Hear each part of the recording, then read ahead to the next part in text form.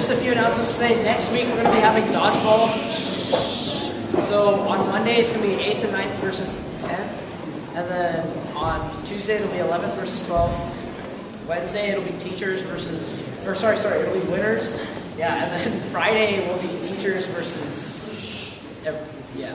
And then Model UN, we have a meeting tomorrow. Be there because Josh Ray's going to be there. That's very special. And I think that's it.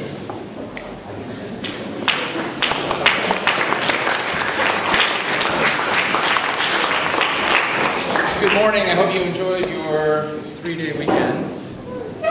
It's a special week. Thursday, campus is closed.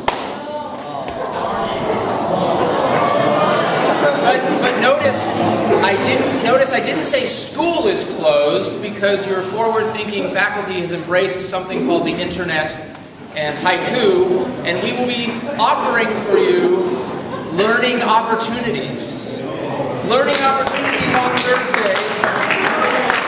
Campus is closed, but school is still in session, so check in with your teachers today and tomorrow about their expectations for you on Thursday. What will we be up to on Thursday? We are inviting local area librarians to come to campus and meet with us.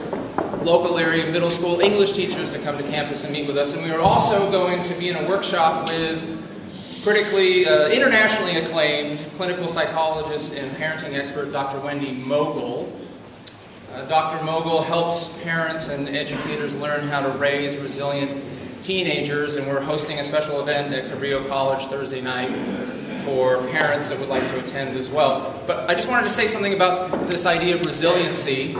This is the time of year when many of you start to feel, and some of you start to tell us, that school is becoming quite difficult. And that's okay. What we know is that that difficulty means that you are learning. When you struggle because you are learning something new. And that's a good thing. So have faith in yourself. If you feel that you are in sort of a low point right now, know that there is a high point coming down the road for you. Know that we're here to help you. Know that we want you to tell us what you need. On the other side of the challenge awaits a stronger, more resilient, smarter you. And that's what we're all here for. That's the whole point of being in school at a place like yours. Thanks.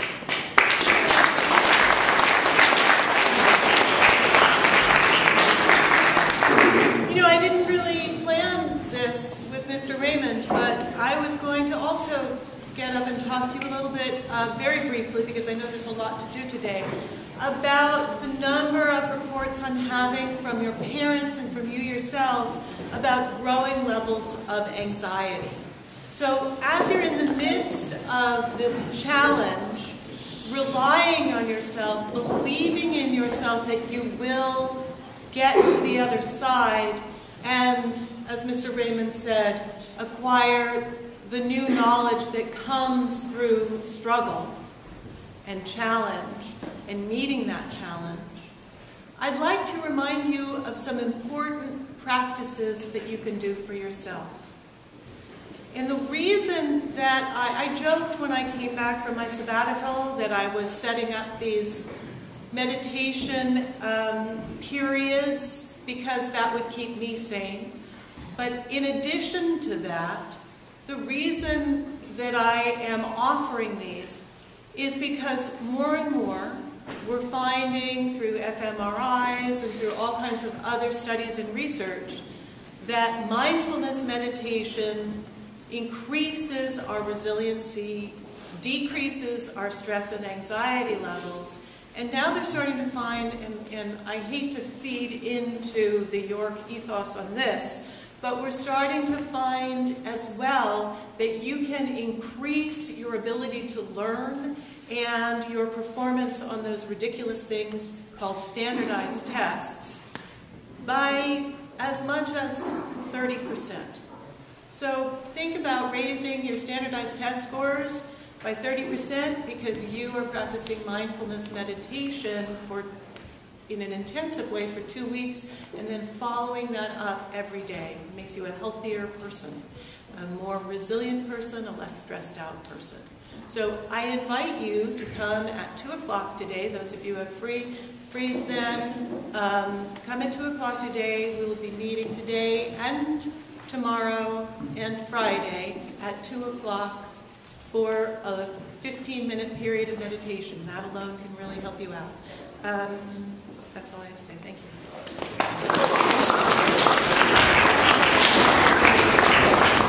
I have some really exciting news about the TEDx York School event that's going to be happening on April 1st and going to be live streamed and recorded for you all to participate in. But I'm going to skip that, share that news with you next time because we're really tight on time. But what I do want to share with you is that there are a few spots for students to join in the event that night. It's going to be a very exclusive, small, intimate event, but we do have applications for you all if you want to participate in TEDx York School on April 1st. The application either is now or will be very soon online at york.org/TEDxAPP app. york.org/TEDxAPP if you want to apply to actually join us in the event April 1st.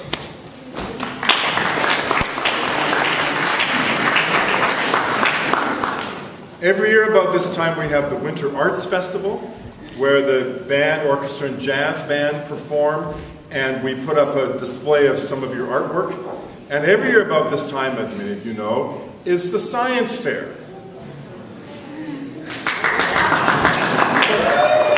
This year, because these are such great events, we want everyone to really enjoy them, and because we want to get the science fair out of the confines of the library, we are having the Winter Arts and Science Festival.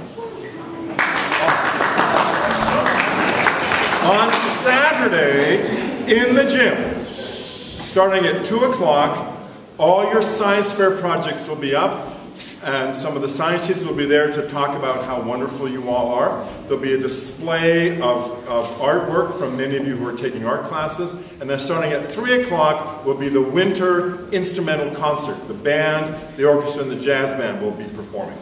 And of course there'll be food and goodies, compliments of the Parents Club, so you can get there too and look at the science projects and the art. Enjoy the concert at 3 till about 4, and then be about an hour after that, for another hour, there'll be food, and you can continue to look at the art projects and the science projects. Saturday, 2 o'clock in the gym, the Winter Arts and Science Festival.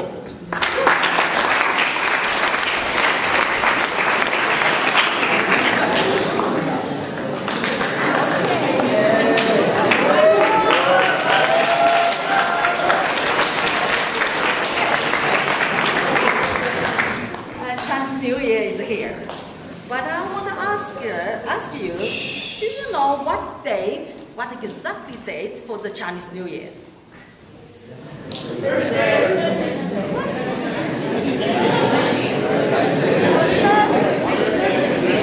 Oh yeah, I heard something.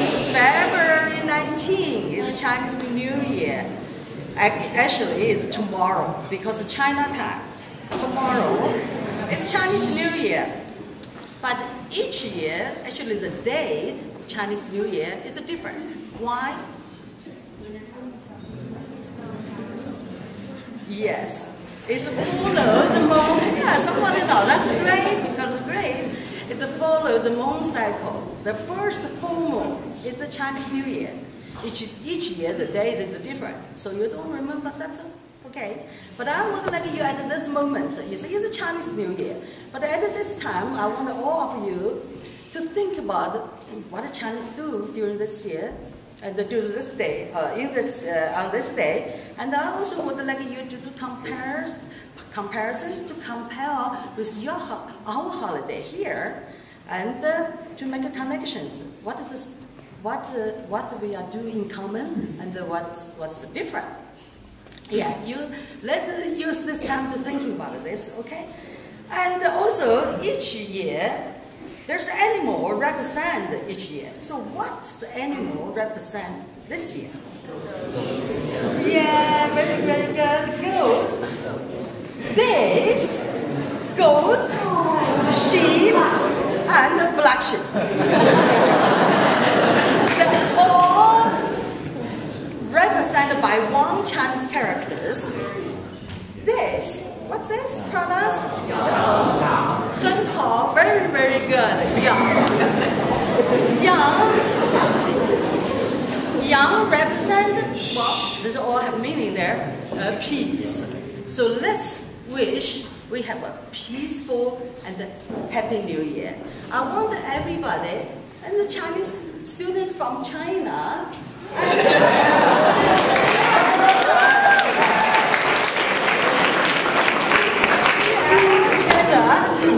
and all Chinese class students, and whoever you know how to say Happy New Year in Chinese, let's say all together, okay? I say 1, 2, 3. In Chinese, 1, 2, 3. I want everybody, okay? 1, 2, 3.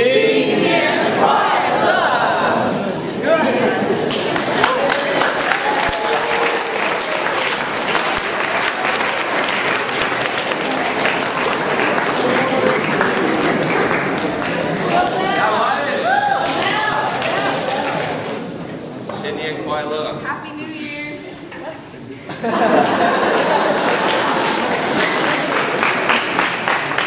我叫魏学科，这是我的妹妹薇薇拉，这是萌萌。I'm Belle, that's Jack, and that's Ryan. 今天我们介绍灯笼。 Okay, so these are the Chinese lanterns and a Japanese lantern. They were created in the Han Dynasty, but they were only used as lamps. It wasn't until the Tang Dynasty that they were used as decorations. That's the Chochin lantern, the palace lantern, the house lantern, and the glass lantern. Happy New Year.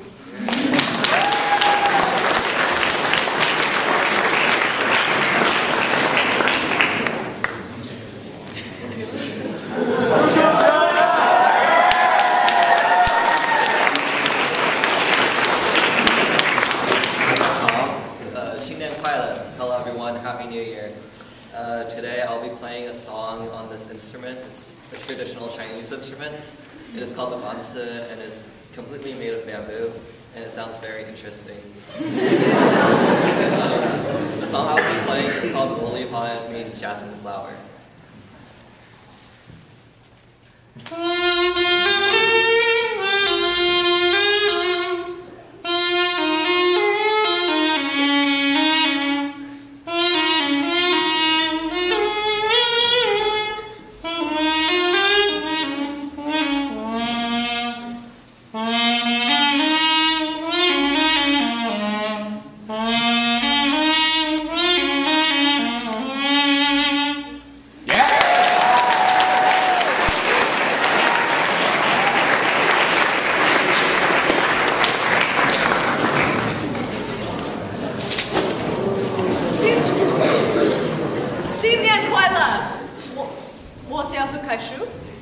Happy New Year, all of you.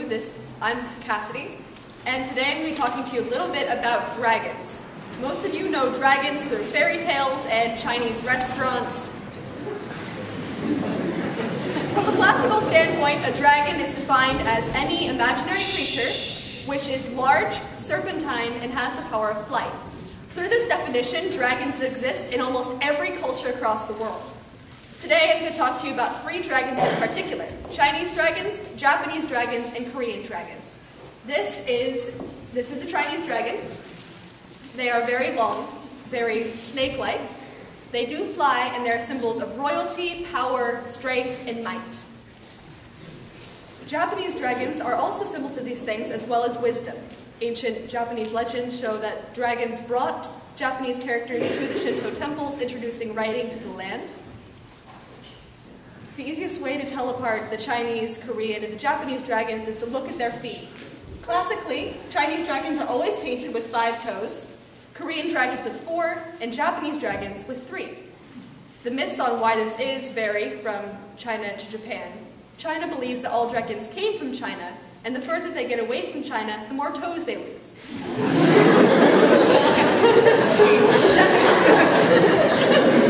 Japanese people stubbornly believe that all dragons came from Japan, Japan, and the further they get away from Japan, the more toes they grow through evolution or something. Both cultures are very, very convinced that they are right. So if you come across a three-toed dragon, it's probably Japanese. Have a nice New Year.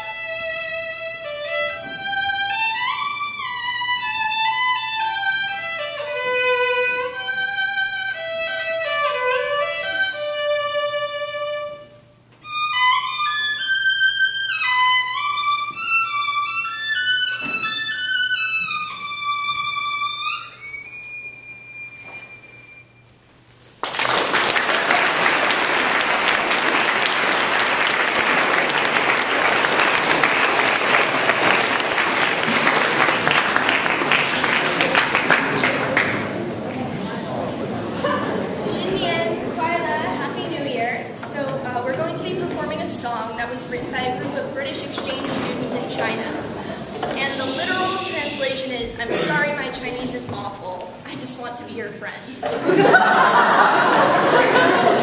And then later on in the song, they're saying, my Chinese has improved a little bit, and I still want to be your friend. So it's a very funny song.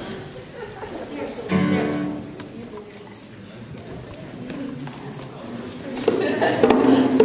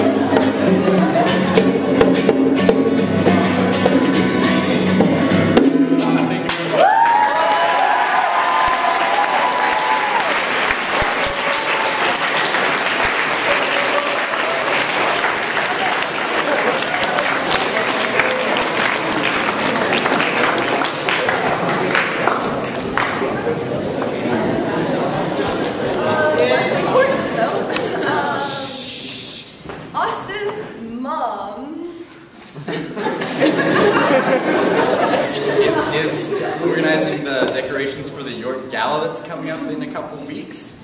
And so, yeah, you guys should all come during your free periods or during lunch or like any time that you're free. Come into the gym.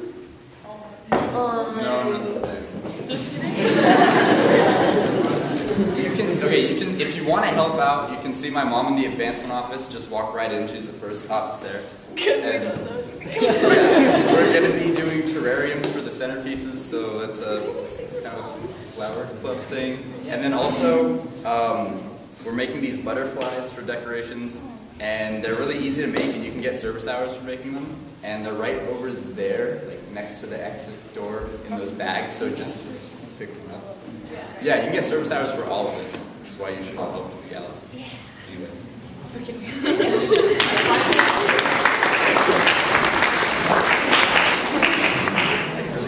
Jeff's meeting today at lunch in Mr. Johnson's room. Okay. Seniors, you only have 11 days to turn in your cages and superlatives. If you want an extension, come find one of us for some reason, whatever. We'll see if it's important enough. Yeah, and you gotta still turn in something, even if you want to do extension. And if you want to help with superlatives, then tell us. Come on. Format is 11.5 miles. Third Soccer had a game on Friday against PCS, and thank you to everyone who came to support. We really appreciate it. And we tied. We have a game against Kirby tomorrow at 3:30, and if we win the game tomorrow, then we'll move on to CCS, and we'll have a game Thursday. Please come tomorrow at 3:30. Quiz bowl meeting today at lunch in room 3. There's a tournament coming up, so if you're interested, please come, even if it's for a few seconds. We're selling winter ball tickets at lunch. You can only get couples tickets anywhere but at the door, so get them now. $20 for 30 for tickets.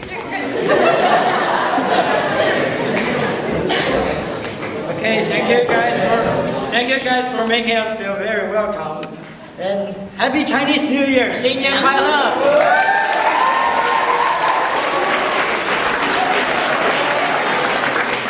People in the winter play, if you have a free tomorrow F day, please tell me so that I can get help doing the lunch.